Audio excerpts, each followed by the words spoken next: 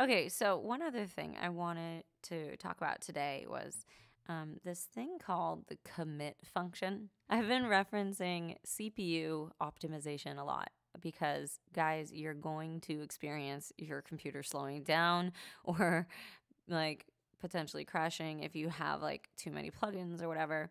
So we just always want to be optimizing. And as you can see, like my stuff's pretty fast. I'm running off of a laptop, guys. One thing I will do when I know like, okay, all of my plugins here, I'm committing to them. A better example might be the lead to track. Like I know that I'm happy with the way this sounds with this auto tune on, right?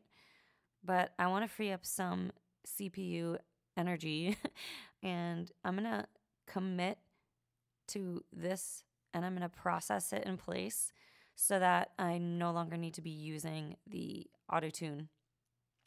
So the way I would do that is to make sure to select just the track I want to commit, and I will hold Control, or you would do right click to click on this, and you see this commit option is right here. I'll hit that, and you can commit the entire track or you can commit just a section. I basically just always do the entire track. Sure, you can consolidate my clips. That basically just makes them all one big waveform instead of seeing all the cuts, as you will see. And then this section is what do you want it to do with the unused track, because it basically creates a brand new track with the new committed wave. What I do is hide and make it inactive. I'm just going to change this though to make inactive just so you can see how it creates a whole like second track. So hit OK. It's going to process it, rendering. Cool. I actually rendered this while the volume knob was way low, so it actually committed it at such a low volume. I kind of don't want that, so I'm gonna do this over. I'm actually gonna Control click this, and I'm gonna delete it. It's gonna yell at me and say, "Wait, you don't want to throw away audio?" And I'm gonna say, "Yeah, go for it." So this might have been hidden over here, but since I just made it inactive and not hidden, it's right here. So I'm going to Control click this and make it active again. And there it is. So I can retrieve anything if I change my mind later. It's kind of like being able to get divorced. You can actually change your mind after you've committed. So unless you hit the delete button. So I'm going to change my volume up to regular and then commit it.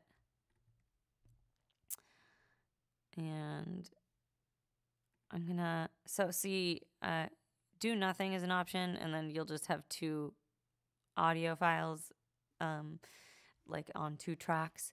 You never really want two audio files playing together because then you'll, I'll show you what it sounds like. It will cause phasing issues.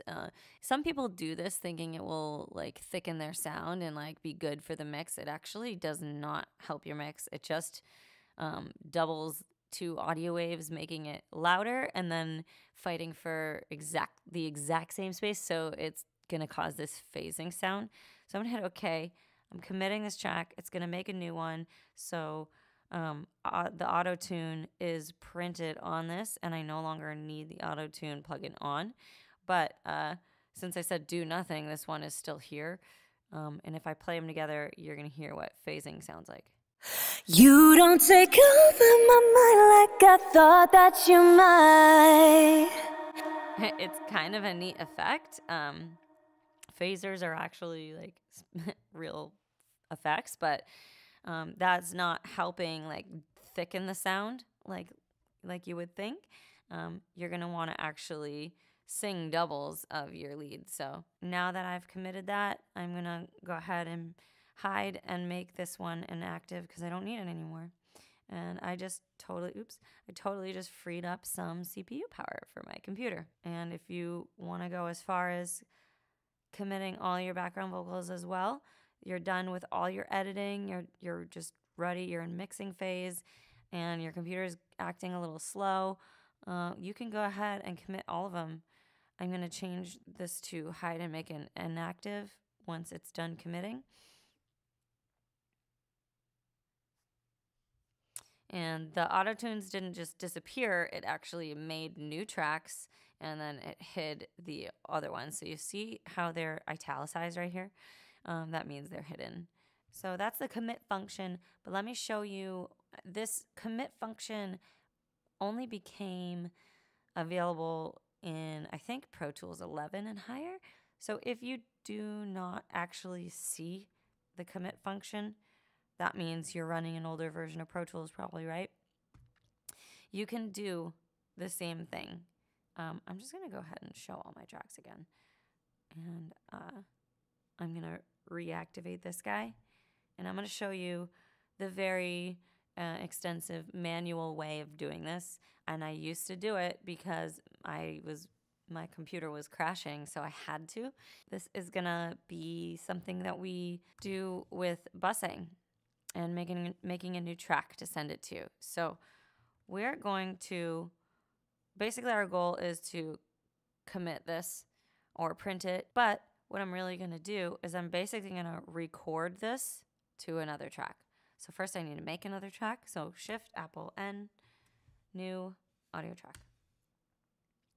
So I'm just going to name this print.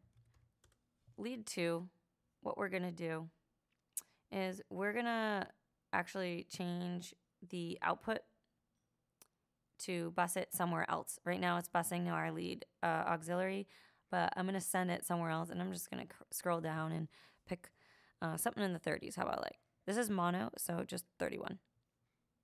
So I'm going to send it out bus 31. And then my printed track, I'm going to assign its input to bus 31. So I'm saying you're going to leave here and you're going to go over here. And then I'm going to record the audio from this to this. That was one strike and I'm gone. You don't take over my mind like I thought that you might. I guess I'm alright. So I get. That's enough. You get the point. So now I've printed this here. However, my output is just 1 and 2. I want to make sure that I change that to bus 1 and 2. So I'm sending it to the lead auxiliary because that's where I want it. You don't take over my mind. So basically, I just recorded this and anything that was on it. I could even have recorded any automation. Anything that was going on this track is now recorded to this track. So I can go ahead and hide and make it inactive. And this is going to have the auto-tune printed into it. You don't take over my mind like. Sounds great. So that would be the manual way to do commit functioning.